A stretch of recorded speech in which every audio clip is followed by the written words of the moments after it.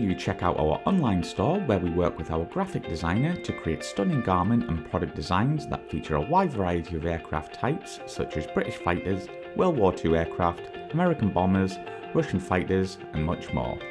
You can pick your favourite designs and personalise any items within our Redbubble store that range from clothing right the way through to stationery. All of our designs feature our logo so you can show your support for the channel while getting a quality product. You can head to our website aircrewinterview.tv and click store, or go to redbubble.com/people/AC interview. Thank you and enjoy.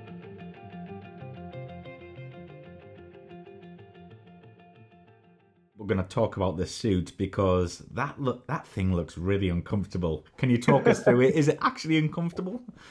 You know, it's actually not, Really? surprisingly. No, it's kind of just like wearing a big sleeping bag, you know? Okay, right.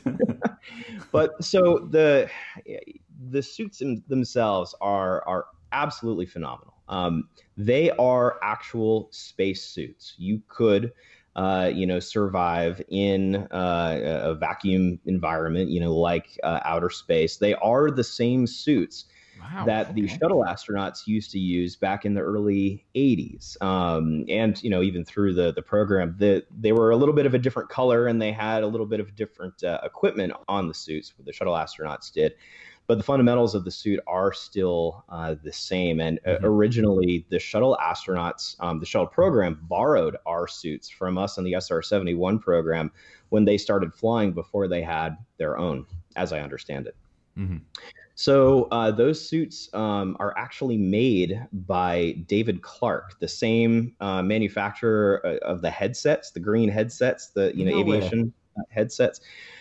But so they're made in Worcester, Massachusetts, and they're absolutely phenomenal. We have some of the most well-trained and greatest suit technicians that work with the U-2 program, because really there's nowhere else in the world that is utilizing spacesuits like the ones we have, especially with the frequency at which we use them. So we really are kind of the center of the latest as far as spacesuit technology goes. I'm sure once SpaceX and some of these other companies come out with some of their stuff, then David Clark's going to have some competition. But as far as what we are concerned about, they're phenomenal. So the suit itself is it's quite comfortable. It's actually several layers of material. There's a comfort layer, which is nice and soft. There is a rubber layer, which provides the air tightness. It's kind of like wearing a big onesie, And then there is every suit is custom fit to the pilot. There's a braided type of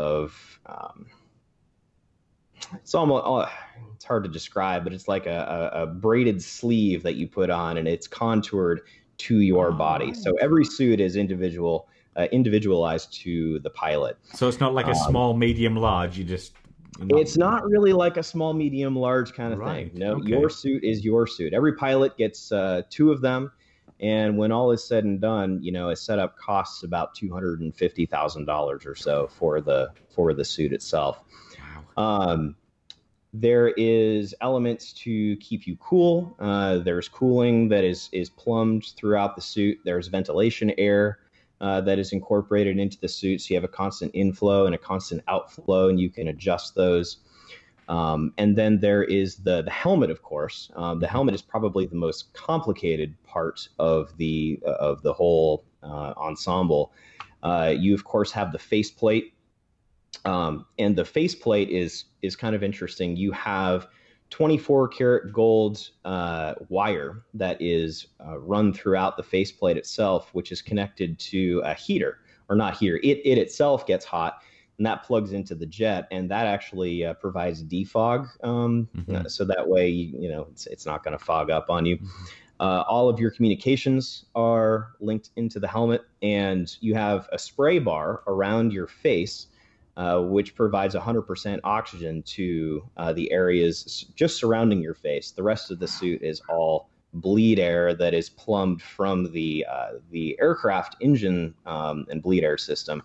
The oxygen that you're breathing around just in your face cavity there is liquid oxygen that we carry on board the airplane with us. So there's regulators and there's all different, little mechanisms inside the helmet just to make sure that everything functions properly. There's backup regulators just in case one of them malfunctions. And there's also probably the most important, well, next to the air is the feeding port. I was just about to ask you about that. Yeah.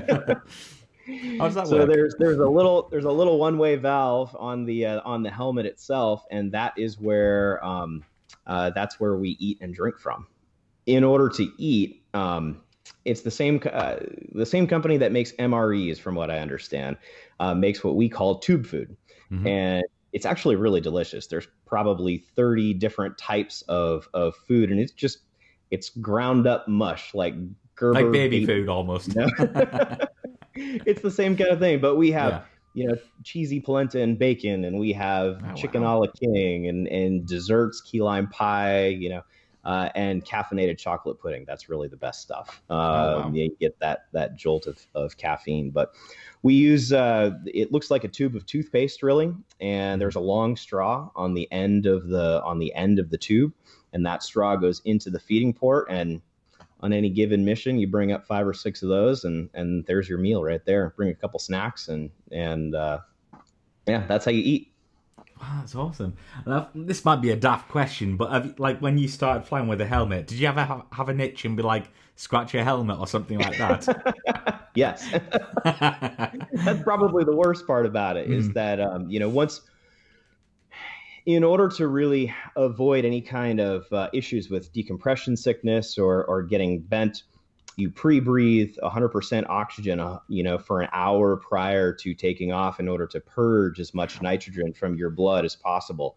And you, from that point, you really never want to open up, the helmet and breathe ambient air, because then you're going to be taking in more of that nitrogen that you tried to purge from your system. So to your point, you can't just open up and scratch your face and whatnot, because you don't want to be breathing the air. And also, if there were a rapid decompression of the cockpit in that moment, you would not have the protection that the suit would, afford.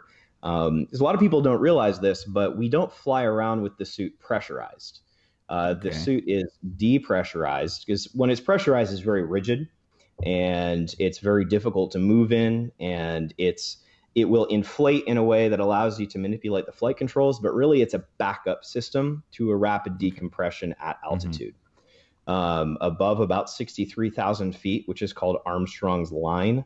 At that point, at body temperatures, at pressures that low, your bodily fluids would literally boil out of your body. So as soon as cabin pressure would reach about 35,000 feet ambient, the suit would begin to inflate, provide pressure, to the body, and keep you alive in order for you to be able to descend down to a survivable altitude, and then, figure out what you were going to do from there.